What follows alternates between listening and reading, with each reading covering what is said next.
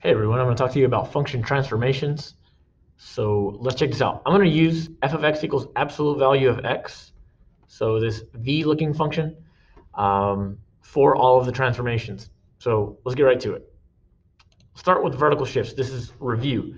If you want to move a function up or down, you simply add or subtract a value outside of the argument. So you're adding it to the whole function. For example, if I add, and I'm going to turn this on, if I add 1 to this function, it's going to move up 1. If I add 2, it's going to move up 2, etc.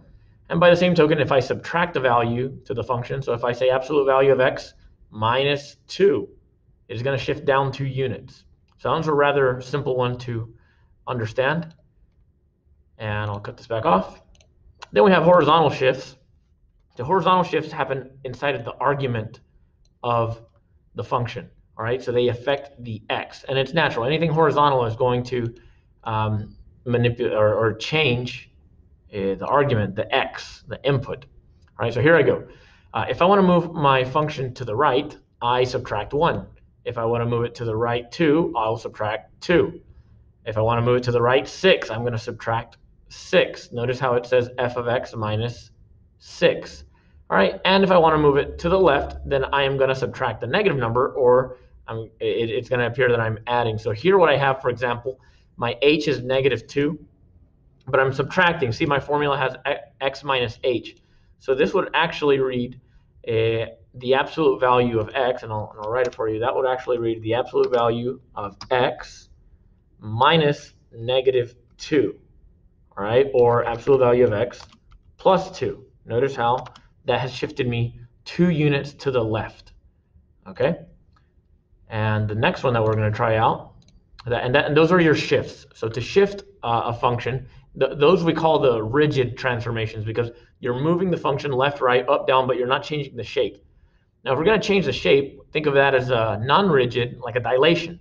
So I can stretch the function vertically. All right, for example, I can multiply a value to the whole function, and what it does is it makes it taller. So all of my outputs are now, for example, right here, 3 times larger.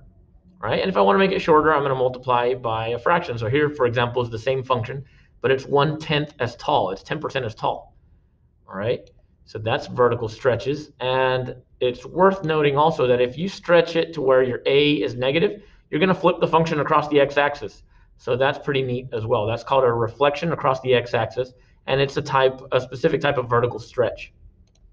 All right, and then we're going to finish up with a horizontal stretch. So with a horizontal stretch, I am going to multiply my input, my argument, by a value, and the larger I multiply it by, the more compressed it becomes. So that looks a lot like a vertical stretch. It's actually a horizontal compression, right? And by the same token, if I start using fractions, that looks a lot like a vertical compression, and that's a horizontal stretch. All right, now my function is becoming wider. So there's kind of a pattern right there. When you add or subtract, multiply or divide values to the argument, it's kind of like visually speaking, like the opposite effect happens, and that's because it's happening within the argument of the function. It's also worth noting, that if you have negative, and this one's not the best example, but negative values are going to flip you across the y-axis. Okay, and those are the different types of transformations.